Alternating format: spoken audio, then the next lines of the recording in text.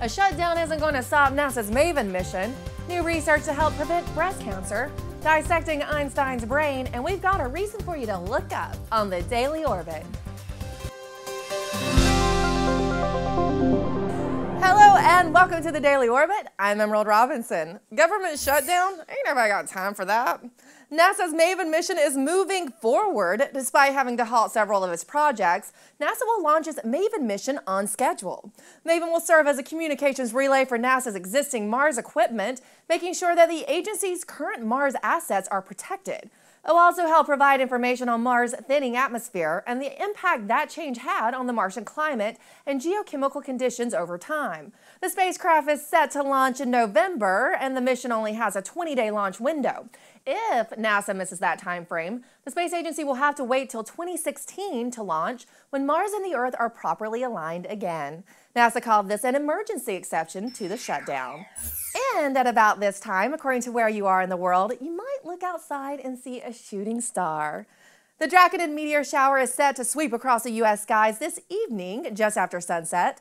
The unusual thing about the Draconids is that they are best seen in the evening rather than before dawn. Maybe I'll actually catch this one since you don't have to get out of bed at the crack of dawn to see them.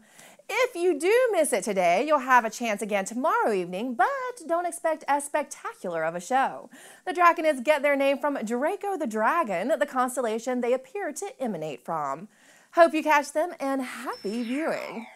October is Breast Cancer Awareness Month, and here's some research to help in the fight. The American Cancer Society has found that exercise significantly reduces the risk of breast cancer. Researchers found that postmenopausal women who engaged in an hour of vigorous physical activity every day had a 25% lower risk of developing breast cancer than those who did not. And those who walked for an hour a day on average had a 14% lower risk of breast cancer. Researchers also noted that about 60% of U.S. women report some kind of daily walking, suggesting that promoting walking could be a good strategy to get women active.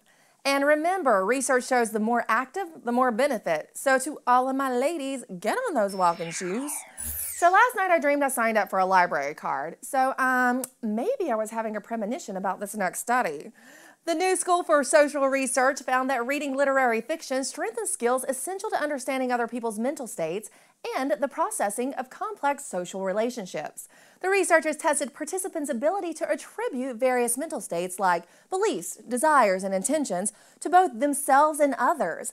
They conducted these tests after participants had either read literary fiction, popular fiction, or nonfiction works. The authors reported that those who read the works of literary fiction scored better than members of the other two groups.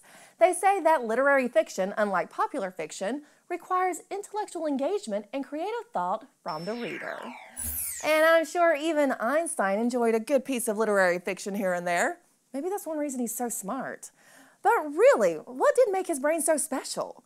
Researchers from China say the reason Albert Einstein was so smart was because the left and right hemispheres of his brain were extremely well connected to one another.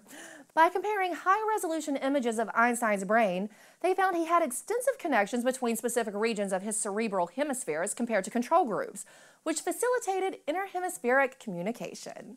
So Einstein really was just wired a little better than most of us. And that's all for the Daily Orbit. See you tomorrow, and don't forget to look outside tonight and enjoy the meteor shower.